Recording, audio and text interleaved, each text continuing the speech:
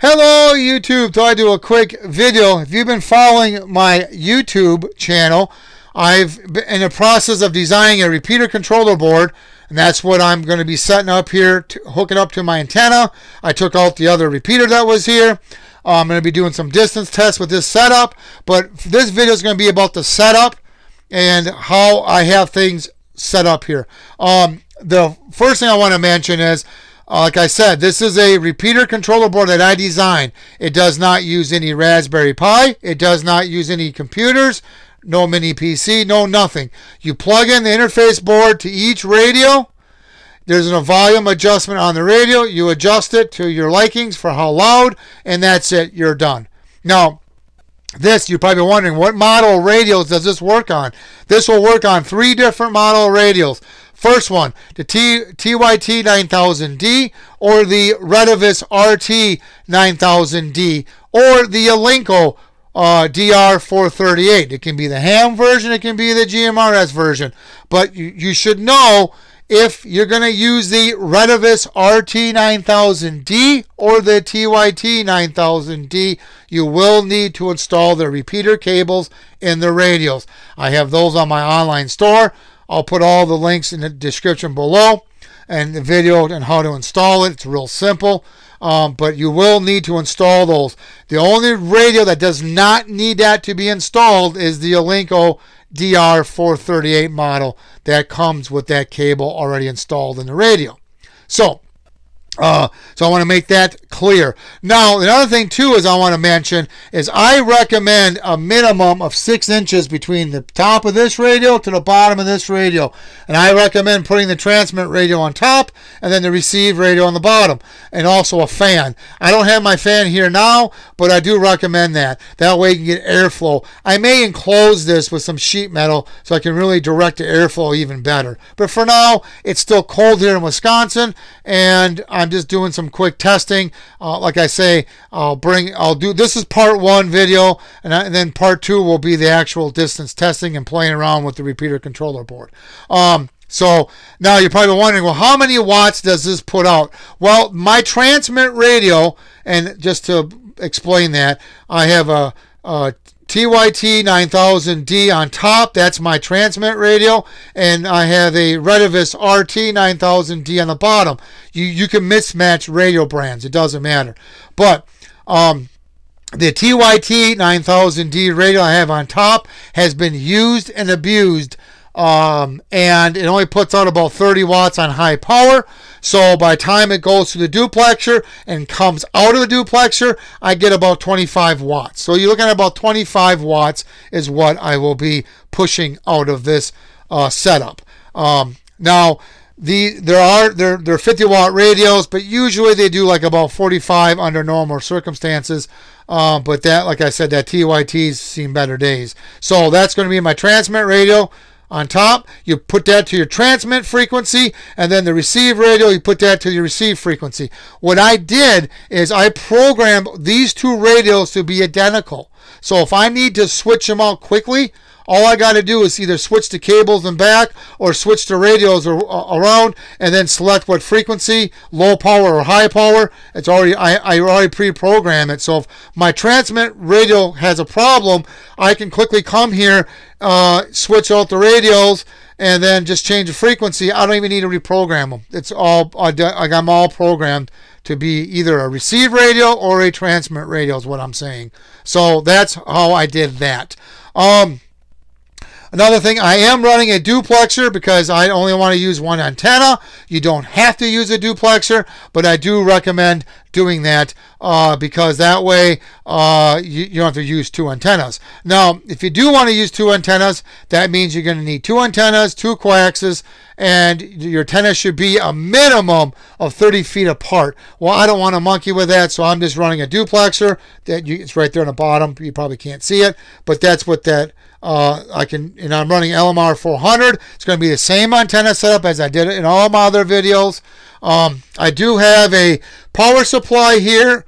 It is a adjustable 30 amp power supply for $25. Go to my forum. I have a link on how to purchase that from Amazon. I have that hooked up to a terminal block. Each radio is fused, And the power supply is plugged into a smart Wi-Fi, so I can shut off this repeater remotely using a tablet or a smartphone with the app. So I can do that. Now, like I said, this does not use any computers. So there is no Zello, there is no date and time, no weather announcements, and no repeater ID. Now, I know what you're thinking before you get all puffy cheeks on me and start typing on that keyboard. Yes, I'm aware that the repeater should identify itself every 15 minutes.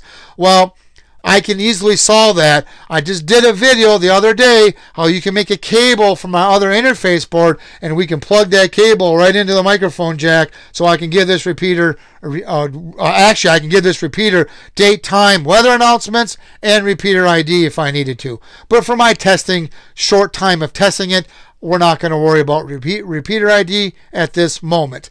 So yes, I am aware of that. Also, this does not use any VOX at all.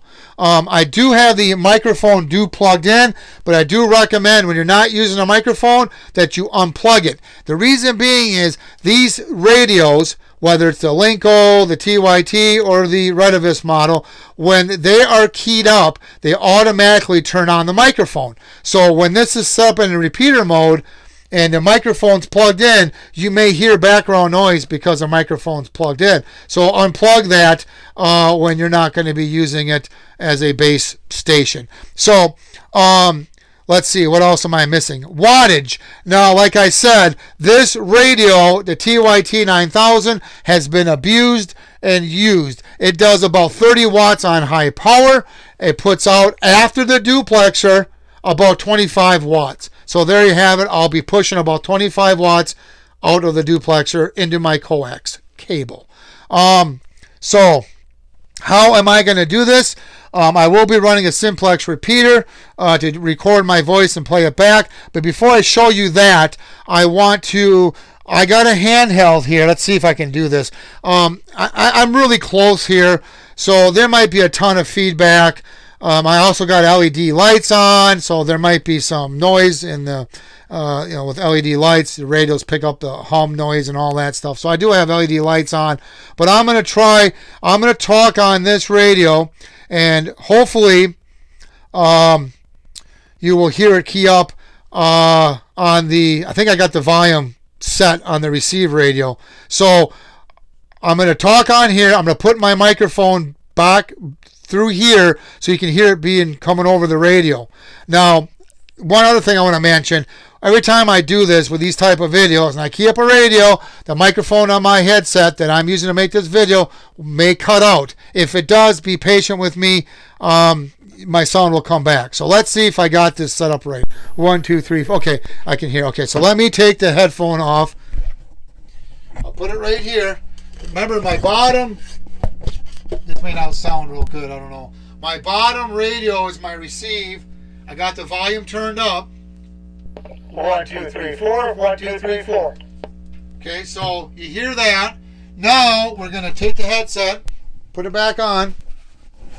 Now I'm going to turn the volume down on this radio. I want it down to begin with. Turn it down. I'm going to turn the volume up. Well, I'm going to try to do this on the handheld, and I'm going to talk on the microphone. 1, 2, 3. Yeah, I got to move that over. I'm way too close. Let's see if I can put it over here. I don't know how this is going to work. Let's try it. 1, 2, 3, 4. 1, 2, 3, 4. I don't know if you can hear that or not. It's hard to do with all this interference.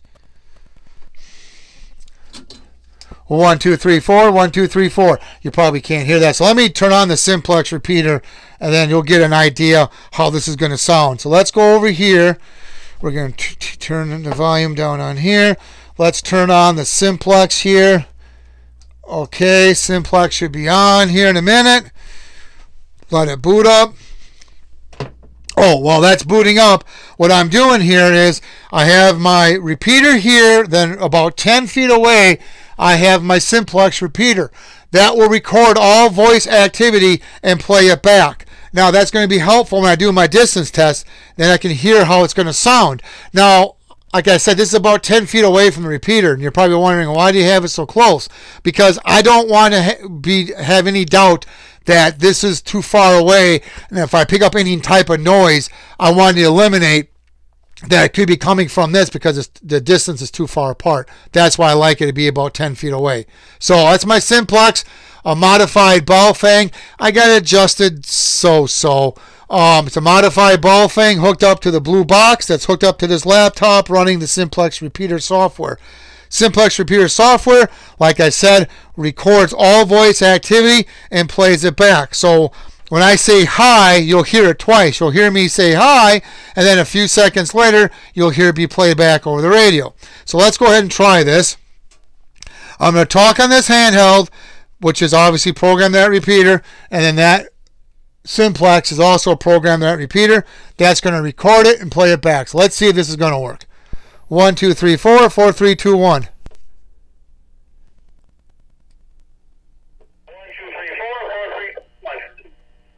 So there you go. Let me try it again. It's so hard to do when you're so close to everything. Hopefully my microphone and the video don't cut out. Let's try one more time. 1, 2, 3, 4, 4, 3, 2, 1.